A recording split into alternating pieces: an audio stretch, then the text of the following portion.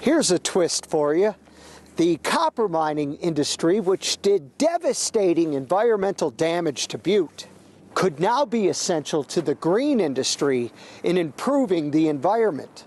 Copper is essential to combating climate change.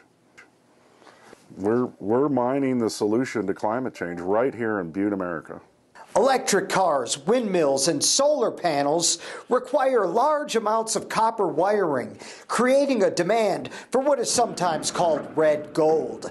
Montana Resources reports copper selling for more than $4 a pound in recent years, and prices are expected to rise. What we're seeing in the current markets is the projected supply of copper going down and the demand increasing exponentially.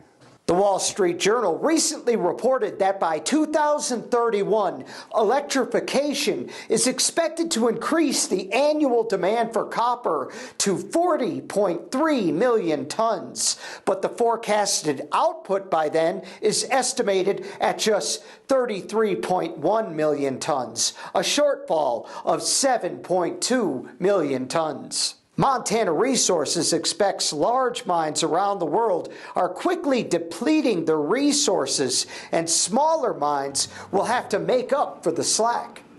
Mines like Black Butte Copper and White Sulfur are going to become what's going to supply copper in the future. Butte's early mining industry was so polluted it turned the city into the largest Superfund site in the country.